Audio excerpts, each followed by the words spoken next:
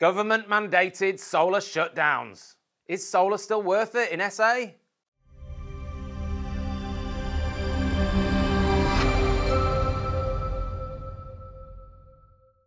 Hi, I'm Finn Peacock, a chartered electrical engineer and the founder of Solar Quotes.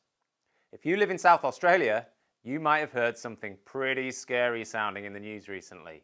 The government wants to shut down your solar! If you take the mainstream media's word for it, Stephen Marshall himself has a big red button in his office that he can press at will and shut down every solar system in the state.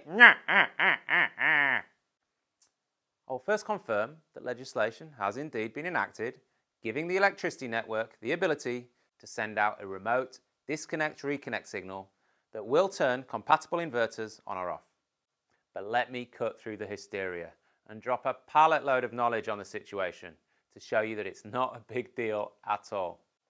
Firstly, why is this necessary? To put it simply, Australia in general, but especially South Australia, has a crap load of solar generation capacity, which continues to rise every single day as new systems are installed on rooftops across the state. For a few hours in early October, solar alone met all of South Australia's electricity needs. And in the very near future, we may have times where solar is generating more electricity that can be used or exported to Victoria. This can lead to an unstable grid and potentially blackouts. So some legislation was hastily enacted to mandate that all solar systems installed in South Australia after September the 28th must be able to be remotely disconnected. It sounds scary, but let me jump in and separate truth from fiction. This remote shutdown requirement is only for systems installed in SA from September the 28th, 2020 onwards. So if you've already got solar, relax. These new rules will not affect you. This isn't just the government trying to stop everyday Aussies from saving money with solar. It always surprises me how suspicious Aussies are of their government. Since these new rules were announced and enacted, almost every other day I've had a phone call or email from someone in SA ranting about how this is just the man trying to keep energy independence away from ordinary people.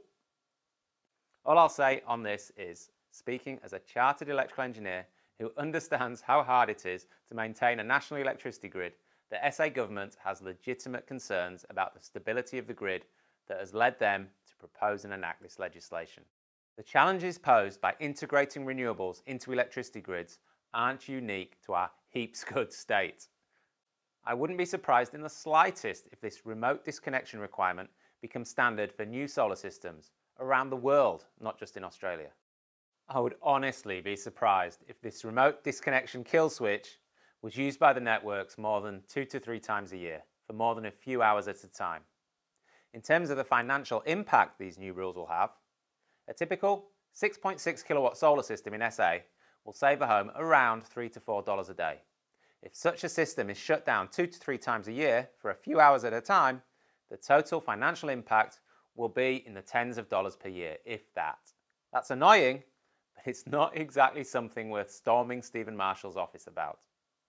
The bottom line is that solar is, and always has been, an excellent investment in SA. Don't believe me? Give my solar and battery calculator a whirl and see how much a system can save you. Spoiler alert, the typical 6.6 kilowatt system can save you around $1,600 per year, meaning you can break even on a $6,000 system in under 4 years. Now that's not bad for something that will last 25 plus years on a roof.